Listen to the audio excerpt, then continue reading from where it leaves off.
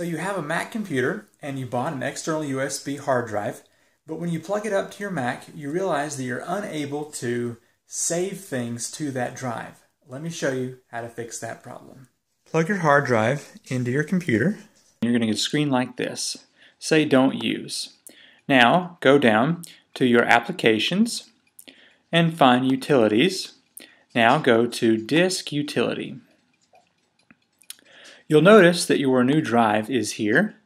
You want to go to Erase. Here, give it a name. Now, you're going to go to OS X Extended, and then simply just push Erase. This may take just a moment depending on the size of your drive.